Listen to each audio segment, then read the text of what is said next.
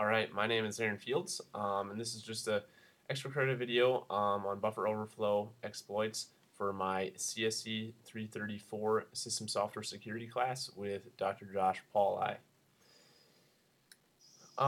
We have here just a directory listing of the source code files that you should have. Let's just do a quick cat on the get.sp.c file, which we'll be using later. So copy this down. You're going to need that program later. And also the vulnerable program ec.c. You'll notice the string copy function there, which is essentially what makes the program vulnerable to a buffer overflow exploit. Next, we need to disable ASLR because it is enabled by default on Ubuntu, which is what we are using in this video. You can just do a sudo su and as root then do echo 0 /proc/sys/kernel/randomize_va_space and do the same thing for exec shield, which is in the same folder there. And you can test to make sure that ASLR is disabled by running the get.sp program. If you get the same number every time, ASLR is disabled and you're good to go. If you're getting different numbers, you need to disable ASLR still. So next, let's just compile the ec.c program because there's some special flags that we need to use. You will need to compile this as root, so do a sudo su again. And then use the FNO stack protector to disable some of GCC's stack smashing protections, and also use the exec stack flag and probably that mpreferred stack boundary equals 2 flag. And the ggdb just adds some debugging symbols.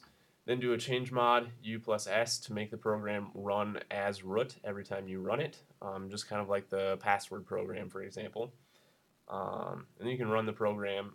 It just takes one command line parameter, and it basically just spits out whatever you put in that command line parameter. So next, we're going to use some inline Perl to attempt to get this program to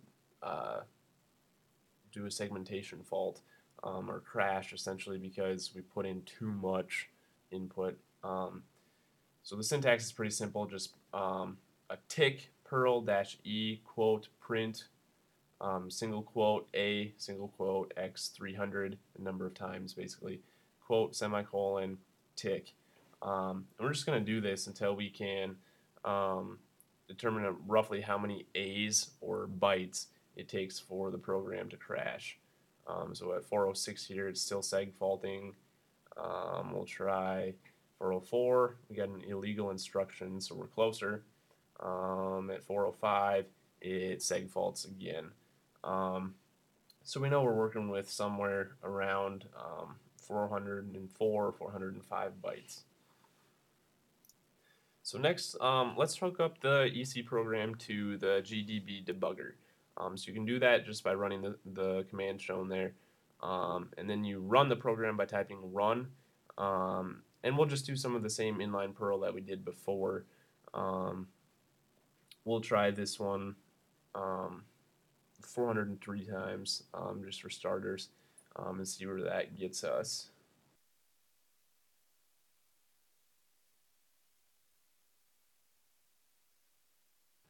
And it exited normally, which is what we expected. So let's try 404 this time. That time it showed we got an illegal instruction. So let's look at the registers quick. The EBP, the base pointer, and the EIP register, which is the instruction pointer. You'll notice that all those are just kind of random gibberish.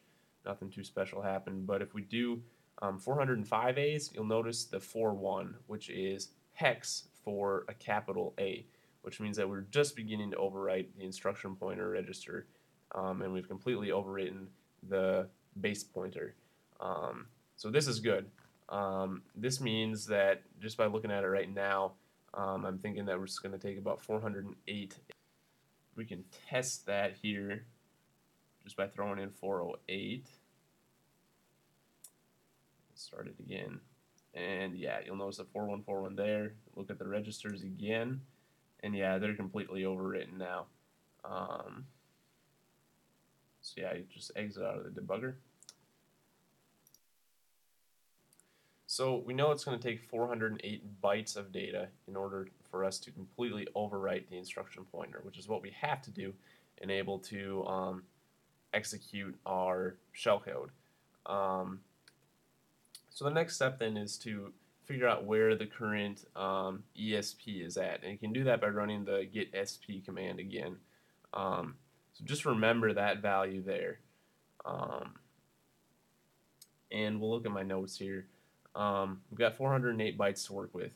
Now, generally, you'll want to set about half of those bytes to be no ops.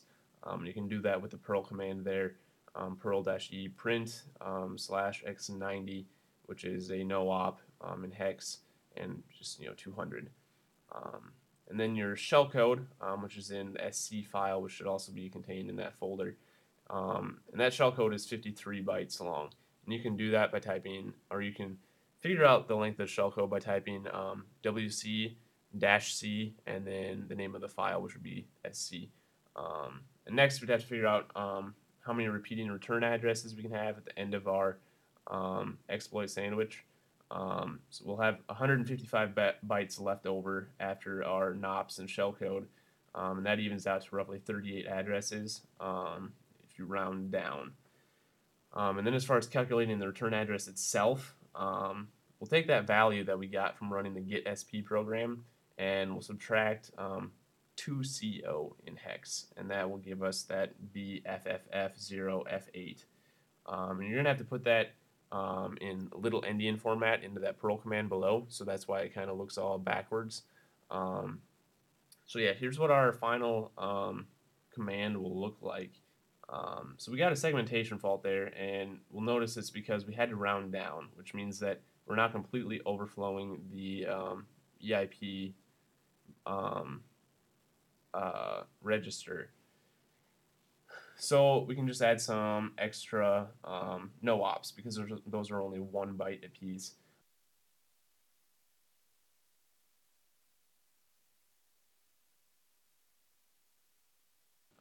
So we should only have to add three of those, yep, in order to get that to overflow the buffer. So you'll notice that we are now root, and yeah, we have pwned the system. So yeah, that's it. Pretty simple stuff, really. Just if you guys are curious, this is the actual shellcode here. This is Olive One's famous shellcode, basically to drop you into a root shell on a Unix machine. And you can put that into the SC file just by running the Perl command you see here. It's a lot of typing, so I just thought I'd show it to you guys just in case you were curious. So yeah, that's how to do a simple buffer overflow attack on a Linux Ubuntu 10.10 operating system. Thanks for watching.